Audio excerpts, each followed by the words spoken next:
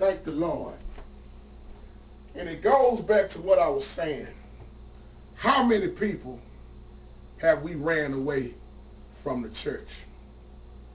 How many sinners done turned away because of the church, folks?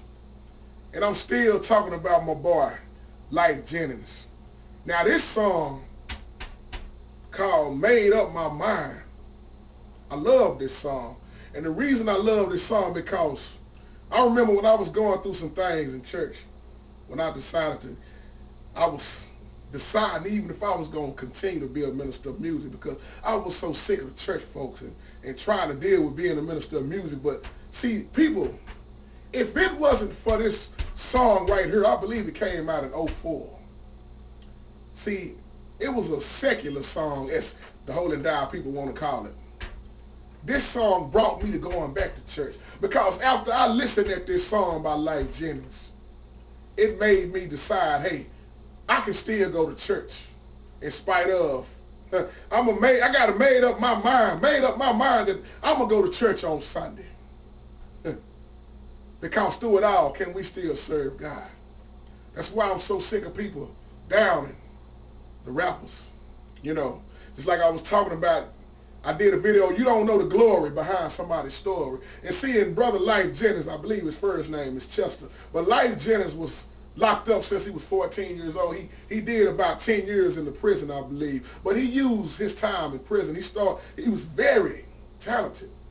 Very talented. He's very gifted. And he started writing and writing. And see, when he got out of prison, his songs were so powerful. He got picked up by Sony, I believe. And they loved what he was talking about. And when he did this song in 2004 called Made Up My Mind, he was strictly writing this for the church folks, and he was talking about how a sinner as himself was trying to go into church, but he wasn't fitting in, and how people was faking and shaking the Holy Ghost. And all he wanted to do was go to church.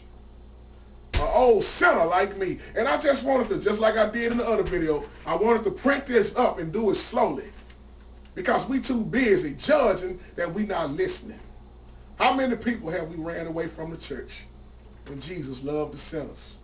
And this is what he said in this song in the first verse.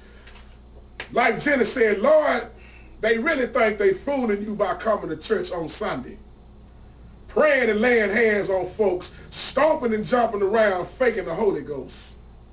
But it's a thin line between walking it and talking it, living it and giving it, or just pretending it's all right. And did they really think they could pull the wool over your eyes, Lord? Did they really think that by faking they were saved, they would get in the same reward? This will be the realest thing I ever wrote, for sure. After this, a lot of church folks won't like me no more. But after this, Lord, I got to answer to you, Lord. I got to go answer to you, Lord. So I made up my mind. I'm going to church on Sunday and sing a song that may hurt somebody's feelings, so they may be, thy will be done on earth as it is in the heaven. And hopefully they will see how much they really be discouraging a little old sinner like me. See, people, it's a million Lyfe Jennings walking around trying to come to the church, wanting to be healed, wanting to be delivered. And we too busy running them off. See, I love this song. I love these lyrics. Church folks don't like it, but I love this song because I can relate. I can relate to how church folks are dog you out and judge you. We're always talking about we need to change this and we need to be born again, but half of the people that tell you this don't even want to accept you as you are, thinking you're going to come to church already saved. The church used to be a hospital. Now people come to church sick and still leave sick because we got more judges in the church. Look like there's more judges on the inside of the church than the outside of the church. And then he came back in verse 2. Lyfe said it like this. And Lord, who they think they be jiving by singing these songs full of glory? Then out in the world, it's a different story. I'm running out of people to pray for me. I'm not trying to act like I'm the perfect man, but if you speak about it, you should be about it, not just preach about it all day. Because if you do run the risk of chasing some of the most beautiful people away. Good God Almighty. And it is never my intention to discourage you, rather encourage you to change your life today. This be the realest thing I ever had to say. But after this, a lot of folks won't like me no more.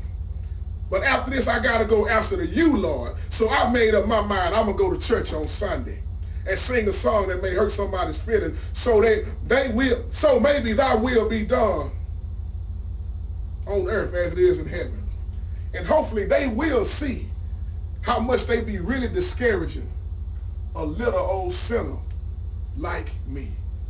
I like what Steve Harvey said one time about people, especially like Lyfe Jennings. He said sometimes you just need to let them people get their guitar, come into church, and let their feelings out. Because everybody can change.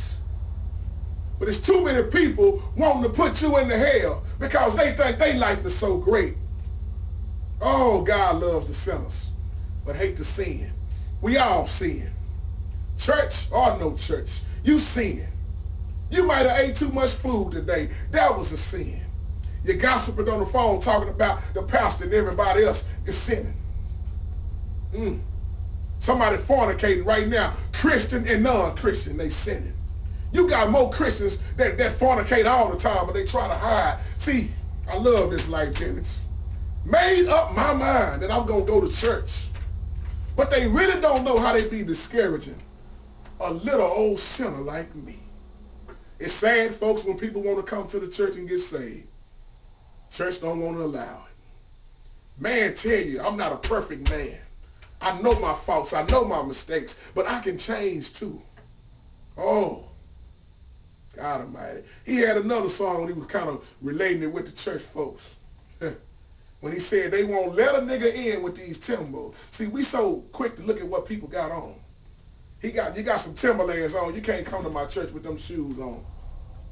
You can't come in my church with a blue jean outfit on. You look too gangster, you can't come in my church. Deacon, stop him at the door. I don't know that man. He might shoot the church up. We don't know nothing about him. We judging him, don't know nothing about him. Oh, God Almighty. If we can get to the love that Jesus has.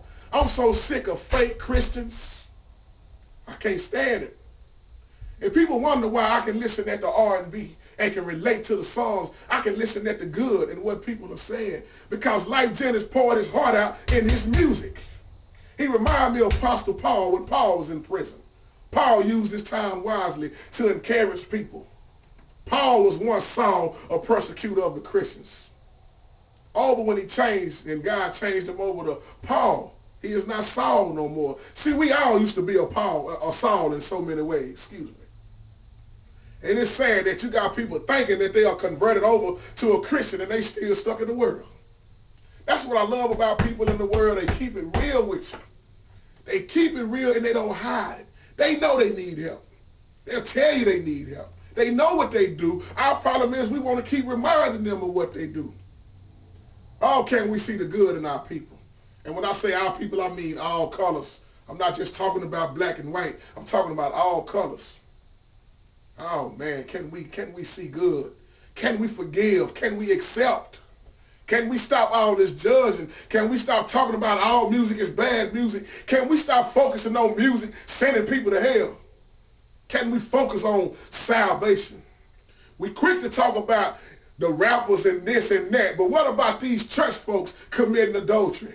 What about these preachers that's sleeping around with everybody? What about these ministers of music that's messing up the whole church by sleeping with the choir members and the praise team leaders?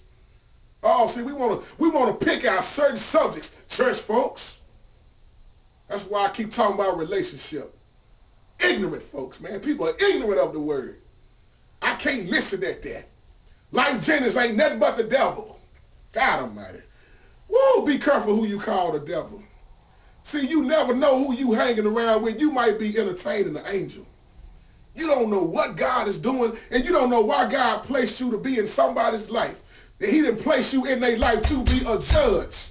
He placed you in their life to encourage them, help them, pray for them, show them in a way, instead of reminding them what they are and what they used to do. Church folks, we got enough reminders of what not to be, what not to do. Our life speaks for that. God Almighty. That's why I love all the R&B. Big shout out to all the R&B singers.